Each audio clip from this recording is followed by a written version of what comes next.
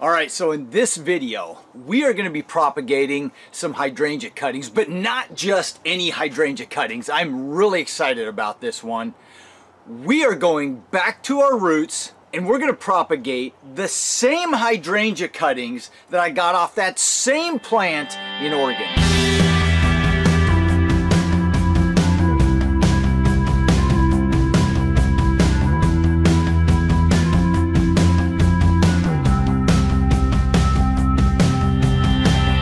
So about 3 years ago, I think it was 3 years ago, maybe 2017, I think was the year, I made a hydrangea cutting video. It was the first hydrangea video that I did for you guys, and it turned out to be a pretty popular one. A lot of people followed the steps and were able to get cuttings rooting successfully, but I have had people come back to me and say, Mike, it didn't work for me. They all rotted. So in this video, we're going to answer those questions. We're going to solve those problems you guys are having, and we're going to answer some other questions that haven't been asked yet. Like, how long can you store these cuttings, and how do you store them? If you're traveling, you find the cuttings, and you got to get all the way back home. We're going to talk about that. So let's get going. All right, you guys are always asking me where I got those hydrangea cuttings.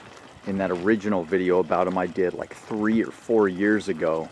Well, we're here again on the Oregon coast, just around Tillamook, and there's the nursery, Hidden Acres. And look at the size of this dinosaur plant, man. That thing's like 7 foot tall right there at the top leaf. Dang, that thing is so massive. What do you think, Allie? It's big. It is big, isn't it? Look at that, I love this stuff. Look at that texture going up and down that little branch there. This is that original hydrangea I got the cuttings off of, and there is that blue color. It's still earlier in the season though. There's only like 2 blooms on the whole thing, but isn't that a pretty deep blue? I'm gonna see if we can get some more cuttings. All right, so we're back at the hotel room, and I've got these guys piled into 2 plastic bags on the way back, and we're going to shove them in the fridge now with a little bit of water. I just put a little bit of water on these guys. This is how you store cuttings. These things have got to last for several more days in the refrigerator in plastic bags, and then we're going to take them out when we get home and get these cuttings stuck. Alright, so I got these guys broken into half. I just want to make sure that I can seal this bag up all the way. I'll tie a knot, seal it down, put a little bit more water in there, and then this is going in the refrigerator. Alright, now let's talk about these cuttings. So these are the same hydrangea cuttings I got off the same plant in Oregon. Now, we just got back from our family vacation, but this year we went a month earlier, so I was able to get them when they were just in beautiful vegetative growth and lots of good green material to take. And once again, the lady that works there said, go ahead, take all the cuttings you want. So what did I do? It was going to be several days before I got back home and was able to do anything with them. I just took the cuttings, I put them in a plastic bag, sprayed them with a little bit of water. In fact, I didn't even have my spray bottle. I just took a little bit of water off the tap and just sprinkled it around in there. And then I just sealed up the bag, just tied a little half knot in it, just like that. And then this whole thing went into the refrigerator while I was waiting to go home. It sat in there for several days in Oregon in our hotel room. And once again, as usual, we had a little oops. So we got all the way home. By the way, on the way home, I just threw them in our ice chest. I didn't put ice on them. I just put them in the top of the ice chest to keep them cool. And when we got home, we threw them in our outdoor fridge overnight. And of course, it was a little colder than it should be, and it actually froze some of the leaves. So once again, I'm up against the 8 ball here, and I've got to figure out how to make these things root for you guys. So let's take a look at these right now, and I'll show you exactly what I'm talking about. Look at that beautiful green growth, and it got a little curled up because it's been in that bag all that time. But this is what the refrigerator here at our house did. It froze those leaves, some of them. Not all of them, but some of them. But I've got plenty of green material up here, and I'm going to get these cuttings to root. I'm determined. If you can see, some of them, even up near the top here, you can see some frost damage from being in that refrigerator. It's a shame, but it's going to work anyway. So once I realized exactly what was happening in the refrigerator, I quickly pulled them out, left them in the sealed bag, and just put them on my back porch, completely out of direct sunlight. In fact, they didn't even get any overhead light from the sky. They were just sitting on the back porch, and if you really think about it, that's all these cuttings are doing inside of a tote anyway. They're sitting in a humid environment in a medium. They can do the same thing in a plastic bag. It's not going to hurt anything. So I dug around and I found the tote that we're going to use. It's not the same tote because I've got some potting soil in that one. But we're going to use a clear plastic tote like we've used in the past. And I've got a piece of plexiglass that wasn't originally made for this, but it fits it perfectly. So I'm going to get all these things cleaned up. And we're going to get them ready to go. And I've even got the same 4-inch pots that I used for those original hydrangeas from that first video. We're going to use those pots too. So let's get everything cleaned up and let's get going. When the morning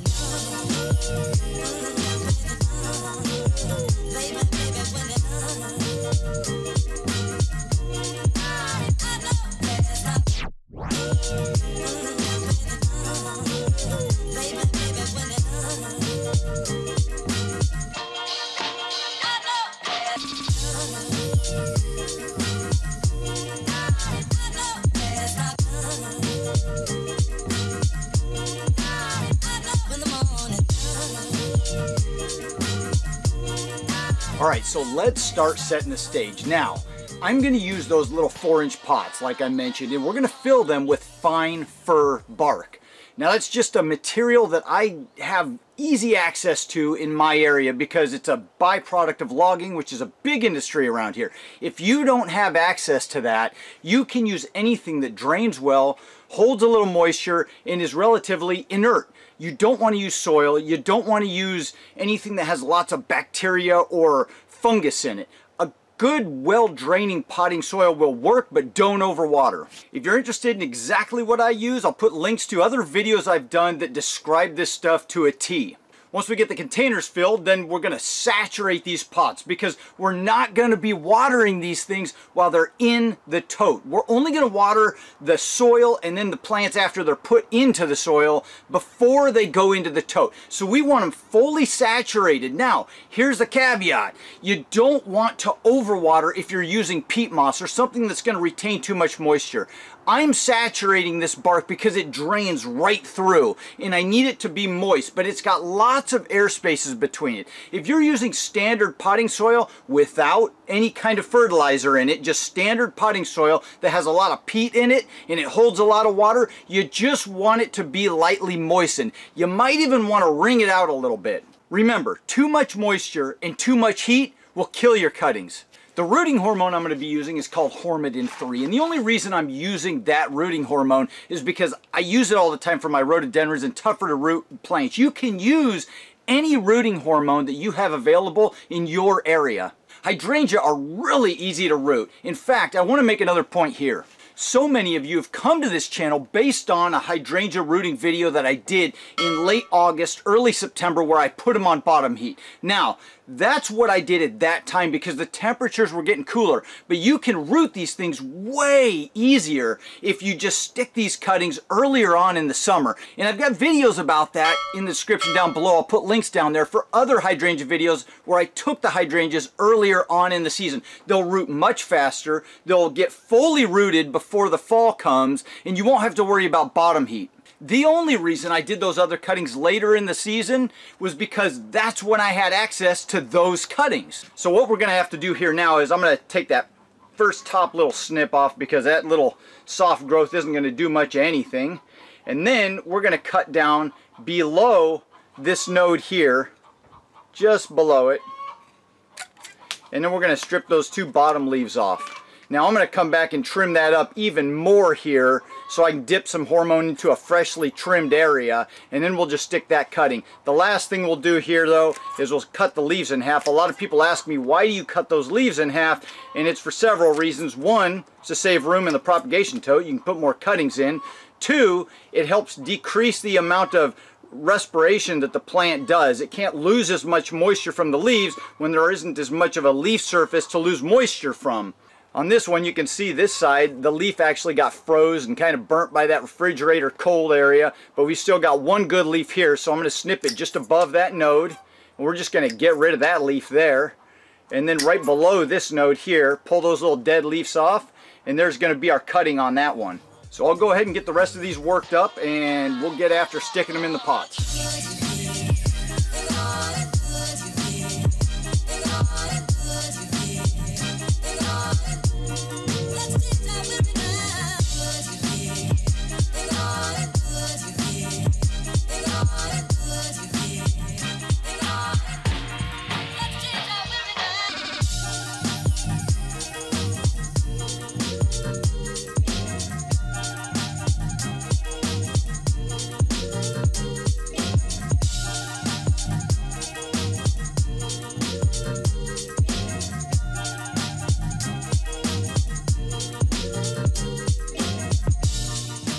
So I ended up with 5 beautiful cuttings here, and you might be asking, well, why did you leave just 2 leaves on this one, but then you've got the top part on this one? Well, you know, nothing in nature is perfect, guys, and I like to experiment with different things. We'll come back and see how one roots versus the other. I like to try different things all the time. You know, it's, you know, with nature, it's kind of like about, you know, there's nothing perfect. There's, you know, there's ideal, Henry.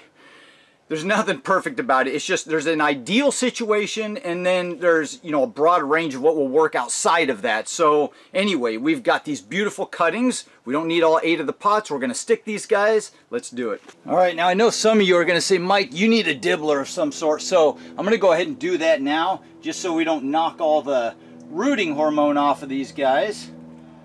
Because there are, whether you guys understand this or not, there are dibbler police out there. And I get called out by them on a regular basis on this channel. Alright, so now we've got our rooting hormone that I showed you, and we're just going to take these little guys. I just snipped the tip off just to get it right down to some fresh new green material. Might even dip it in a little bit of water there, and then we're just going to dip it in that rooting powder. And there it is. That's that Hormidin 3. I know I'm going to get that question.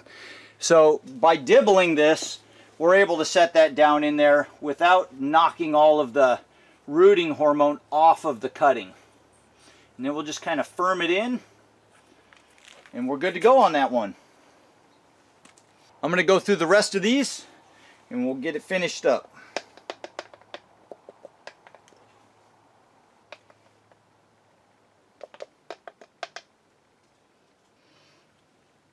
We had 5 cuttings, and we've got 6. Well, that's just good for us.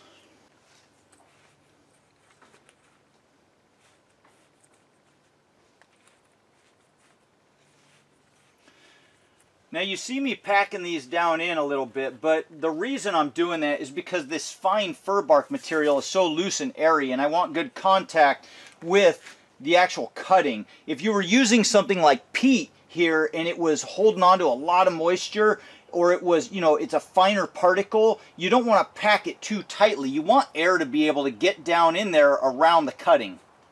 And now I've got 2 extra pots for something else. Alright, so the last thing I'm going to do is just throw a little water over these guys. No, it's not going to be enough to really rinse off any of the rooting hormone. I just want to get everything kind of wet, the leaves and the stems and the surface of the rooting medium.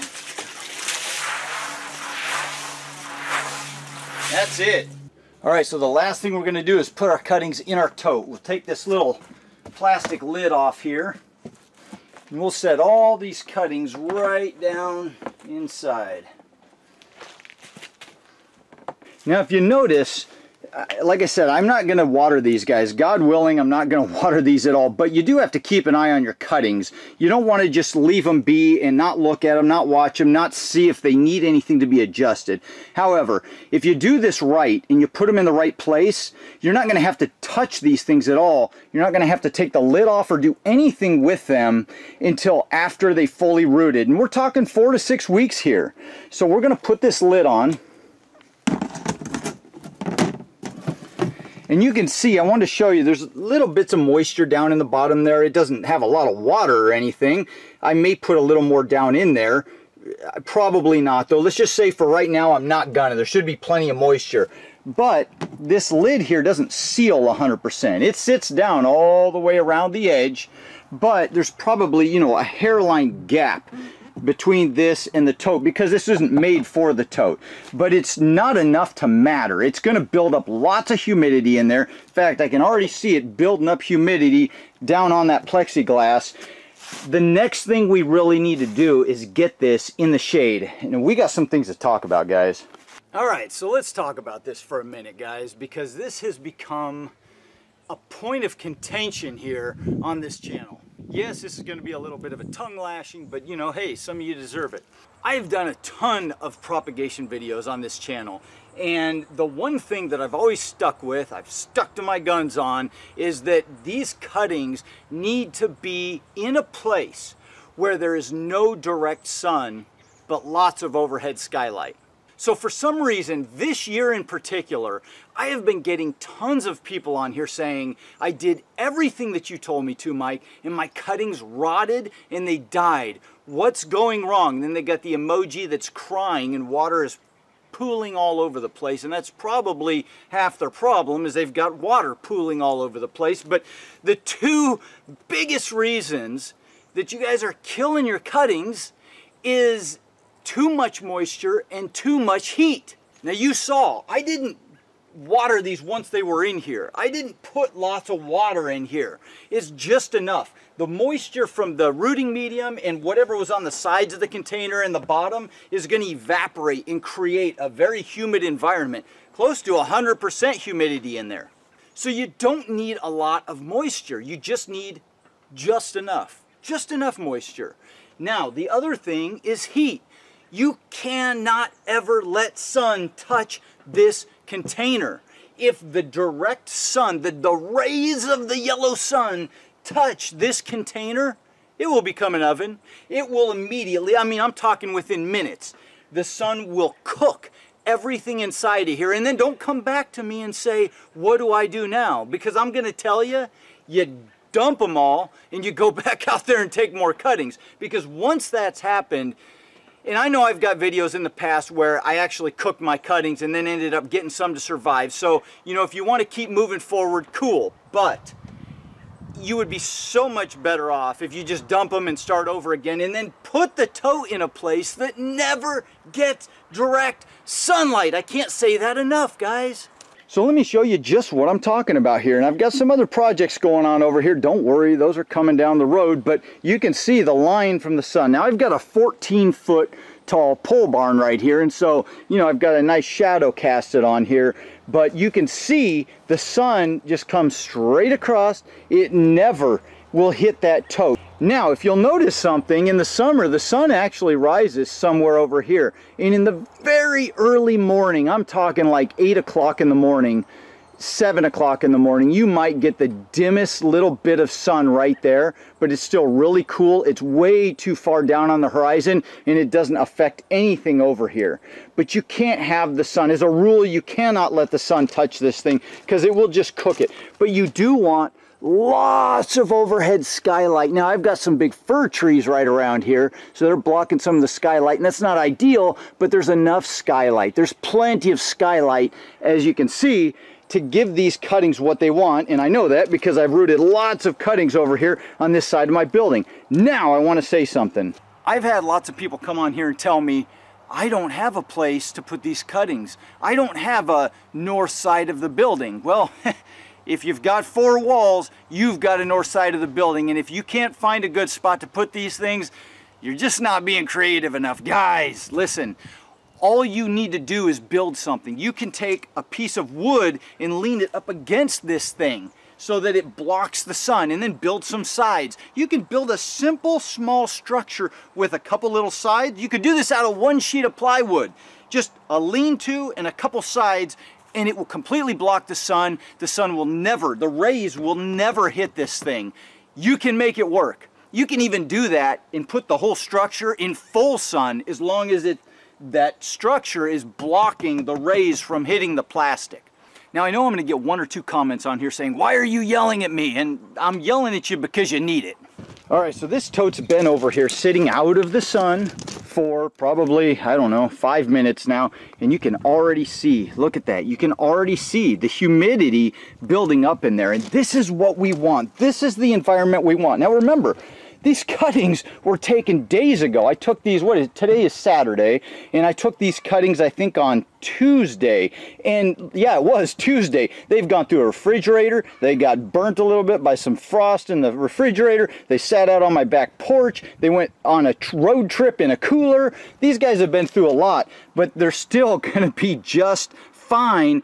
And this is what we want. Just humidity, a light level of humidity on top. Nothing's overwatered. I will come back and check on these guys almost daily because I'm insane and I can't help myself. But I am determined to get these to root for you so that I can show you how to do this and that it really does work once and for all.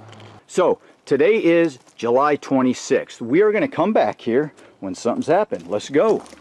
So today is August 4th and we started these hydrangeas almost 2 weeks ago. And I noticed something here I want to come out and show you real quick. We're not even close yet to getting these guys rooted fully, but they're on their way. But let's go ahead and take this lid off. Now, first of all, you can see some humidity built up inside of this, but I want to address some issues. So when I take this lid off, you can see right away, we've got some that are looking good and some that are looking okay, but not quite as good as the others. And here's the first one I want to point out to you. So this was near the top of the plant. You can see it's all top growth. That's a terminal bud right there. And it was just the most soft, succulent growth on that part of the plant there. And those will usually do something like this. They'll wilt over easier because they can lose moisture easier. The wood is not as hardened off. And so what did I say, we're 2 weeks into this now.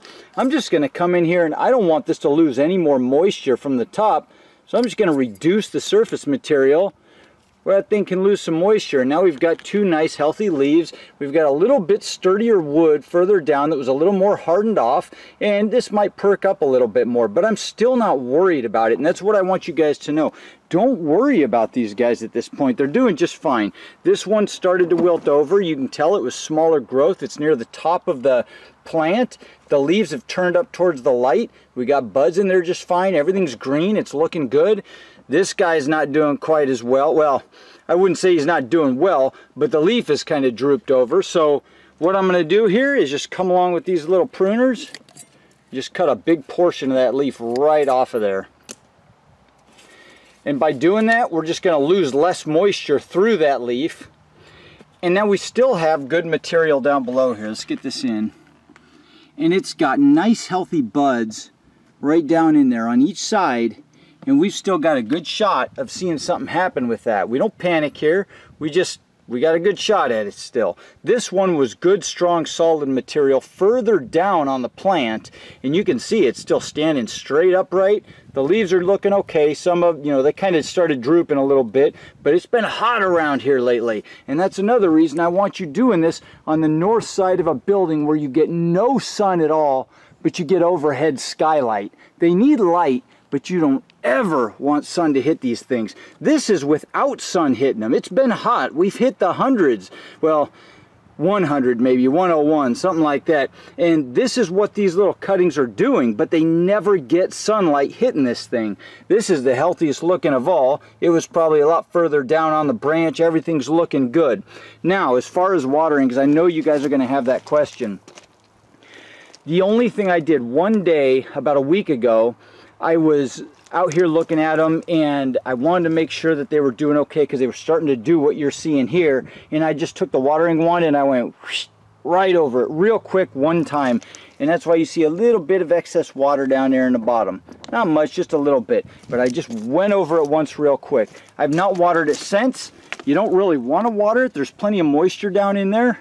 It's built up here on the glass, or the plastic in this case, and everything's looking good. So as long as you just keep this out of direct sun, but with a little bit of light overhead, and if you live down in an area like the Southwest, you're probably not going to be growing hydrangeas, but you guys do get a little bit hotter. You might need some deeper shade.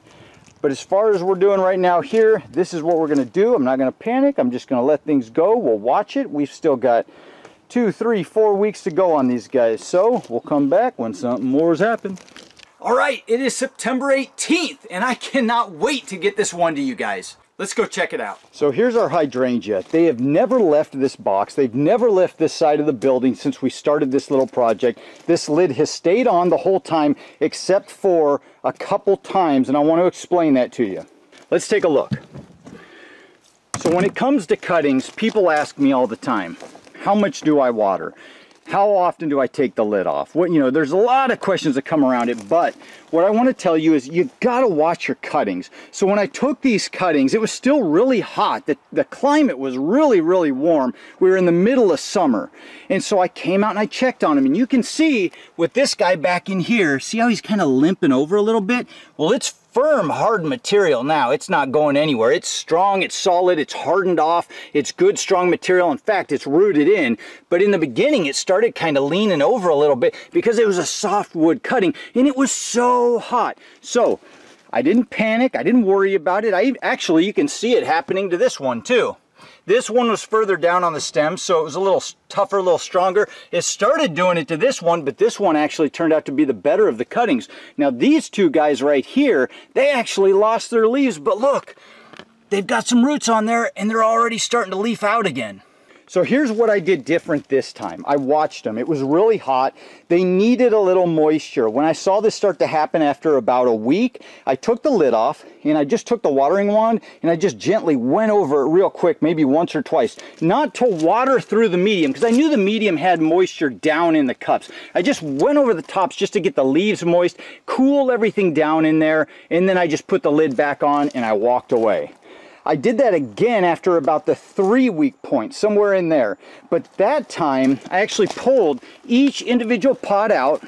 I set it right here because the bark was starting to dry out just a little bit. Not a lot, but just a little bit. I set them all out here, and then I watered them, and I let the water kind of soak through a little bit. And then I just put them back inside, and I put the lid back on. That was it. 2 times. 2 different times over that whole period of time, I actually got a little bit of water on them. The second time, like I said, I watered them, put them back in, and that was it. The rest of the time, I've left this lid right on here. Now, if you guys watched that video that I did several years ago, the first one with these exact cuttings from this exact plant, then you'll remember I never took the lid off. But also, if you'll remember, it's a different tote. And that tote that I used before has a sealed edge with like a foam material, and it completely seals the inside. This one doesn't. This one is just a plexiglass piece that I set on top, and so there's a crack. You see that? All the way down. And on the corners, it's really bad. It kind of lets a lot of this air escape through there.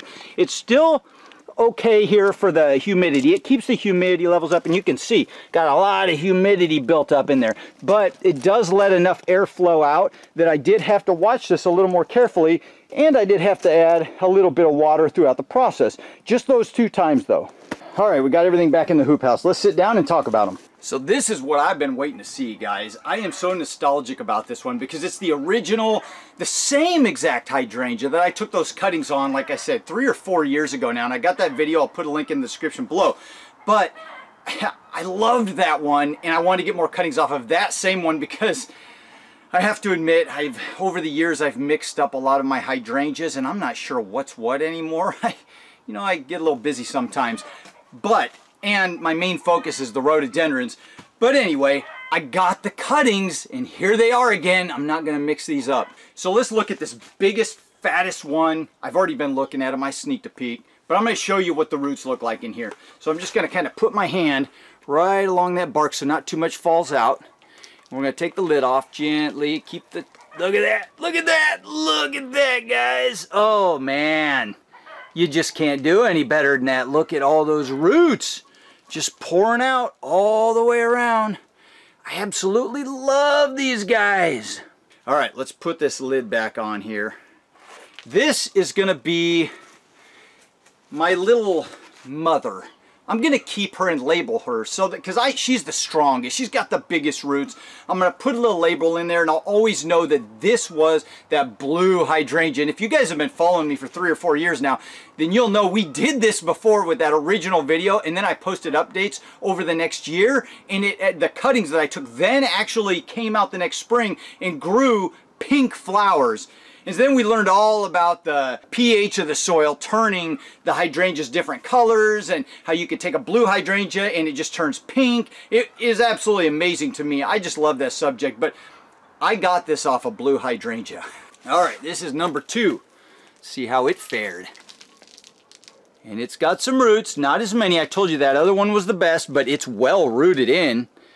And it's gonna root more and more. Now, remember, today is September 18th, and so we're headed into cooler weather, especially with all these fires going on around here, these wildfires. It's been blocking the sun so much, it feels like a nuclear winter around here. The weather's gotten a lot cooler, and we're headed into October soon. So these roots aren't going to do too much more. They'll do a little bit more in there, but really we're going to be heading into a time where the leaves are going to want to start falling off, and these guys are going to go dormant, and we're going to talk about that, how I'm going to store these through the winter. Let's look at this other big one here.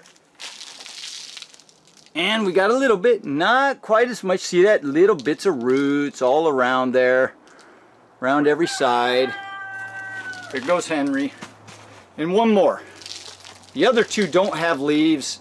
Ooh, look at that. He's got lots of roots. That one's actually doing really well too. Not as much on that side, but plenty of roots there. Doing really, really well. Now these 2 with the leaves that fell off, they fell off because they overheated, but look at that. They grew roots and they're coming back just fine. And I don't want to disturb them. I've already looked at them. There's 1 or 2 little tiny dots of white from roots starting to come through, but not much because they don't have a lot of leaf surface to photosynthesize yet and grow lots of roots. But they'll probably be okay and go through this winter just fine. But here's what I want to do. I want to sacrifice one of these guys. And here's why. We like to see roots. I mean, we want to see these guys, right? Let's just sacrifice one of them. It's going to be okay. This is for educational purposes. This is your Science 101, Plant Biology 101. So let's go ahead and take a look. All right. Now, I know this one didn't have as many roots. It's got enough roots to take a look at, though. Let's kind of get all that off of there. I love doing this. This is the fun part. Look at that. Look at all those roots. You guys want to rinse it out and take a look at it? And there it is, guys. Look at that. All rinsed out. Isn't that just absolutely beautiful? I don't know how you feel about it, but I love looking at these roots. And I love how these plants and this biology just all takes place, man. It's just so cool and so interesting. Look at that. A little cutting. For those of you who don't understand plant propagation, or you've just arrived here and this is the first video that you found and you're like, oh my gosh, yes, it's for you. This is real. This can be done. You can take a cutting of any of these plants and it will grow its own roots, man. It will just turn into its own beautiful plant. You can multiply these things like crazy. I love it. I love it. I love this part of plant propagation. I love all of it, but isn't that just the coolest thing, man? Look at that. All those massive, massive roots, man. So interesting. So cool. So does this guy have a chance of survival? Well, I don't know. It's probably going to be somewhat slim because I just stripped this little guy of all of the bark, all of the medium that it was growing down into, and then washed it with really cold water. It's been out in the air. The roots are starting to dry off. I mean, I could try, but you know, what's the point? I know some of you will get a little upset by that, but like I said, this is for science, guys. This is for educational purposes. But for all you doubters out there, there it is. Isn't that cool? Now, for the rest of these cuttings, I want to show you what I'm going to do to overwinter them, because a lot of you guys have been asking me lately, how do I overwinter them? And I do have probably like 5 or 7 different videos about overwintering rooted cuttings, in which I actually took the cuttings and I did different techniques and different things and then showed you the results of them a year later and how they did bounce back and they did survive the winter. In fact, one of those videos, I took the cuttings in a flat that I had rooted them in and just stuck them out in the weather, and it snowed on them, and I showed that. And then the next spring, those guys started growing like crazy. So it's not a big deal as long as they're cold hardy to your area. But I'm going to show you what I'm going to do with these guys right here and what I think you should do to protect your plants through the winter, your rooted cuttings. And this is it. I just want you to take the lid that you already had on top of your tote, and when I tell you to crack the lid, I don't want you to crack the lid, but I want you to just turn it sideways a little bit so that you've got some airflow in through one corner and airflow out from the other corner. You've got some airflow going on in there. You could even have a little bit at these two corners. It doesn't matter. What matters is that you've got some air going in there and the humidity levels can calm down. We want this to get more acclimated to the outside humidity levels. We want these guys to harden off essentially. So don't take the lid completely off. You want to leave it on, and then you also want to do this slowly. So you know, these guys are rooted well enough, it's not going to be a big issue because they'll be able to take up moisture. But you want to just do it a little bit. Just crack the lid a little bit. Leave it like that for a couple days. Then crack it a little more. Leave it like that for a couple days. You could even get to the point where it's like that and you got a big end open, maybe right in the middle, and you can have air flowing out both sides. Doesn't really matter. So once you get to this point, you want to have this whole setup. It's actually pretty well protected. The things you want to protect from are harsh winter winds and tons of rain soaking your roots. And so really what that means is like a back porch, something that's covered, and it could even have the sides open, but while it's in this, it's protecting from the wind. So I'm going to leave it in my hoop house here, and a lot of people come on here and they say, well, I don't have a hoop house, or I don't have a greenhouse. But this is not a greenhouse. This whole structure I'm inside of, it's a hoop house. These plants all around me freeze hard as a rock in the wintertime. It is not heated in here. The only thing it does is protect from, this will protect from the harsh winter winds and massive amounts of rainwater just washing through my roots. It creates a controllable environment. That's all. But these cuttings inside of here, these guys will freeze. This soil will freeze hard as a rock through the winter. I'm not worried about that because these plants are cold hardy to my region and they can take those freezing temperatures. The things that hurts the rooted cuttings is not the freezing temperatures as long as they're cold hardy to your area. The things that hurts them are the harsh drying winter winds, letting those guys get dried out and just the wind sucking all the moisture out of them, one, and two, frosts that come really quickly early on in the year. Some years this isn't a problem, but some years you start with like 40-degree temps. Next thing you know, by the weekend, it's 20 degrees out. You've got massive amounts of frost, freezing temps, and these guys haven't fully acclimated. That'll kill cuttings. And I guess one more thing would be the rains. If you leave these cuttings out in the rain, not all the time. I've actually proven that they'll get through the rains just fine with some plants, but I don't like the rain to be able to just keep the rooting medium saturated in there. I like to manage it myself. I'll come through and I probably will only have to water these guys 2 times, maybe 3 times max through the entire winter. And when I say water, I mean run the watering wand over these guys just quickly, just enough to keep the soil lightly moistened. So that's all you need. Crack the lid, get a little airflow, put it on your back porch. If you don't have a back porch and you're really worried and you want to protect them even more, you can put them in a shed or you can put them in your garage, but you don't want to do that until after they've gone dormant. And there's some reasons for that. I've made some videos about that. You guys want to talk about it now? So I like to let my plants go completely dormant for the winter before bringing them inside. Now, not these guys because they're already in the hoop house and I got to get this side rolled down before it starts getting too cold because the plastic won't stretch in the cold weather. I'm going to fix that one of these years and we're going to have roll-up sides on this thing. But for my figs and other plants that I want to bring inside, my rooted cuttings that I want to bring inside and protect in here from the things that I just mentioned, I like to wait and leave them outside until they go dormant. Here's why.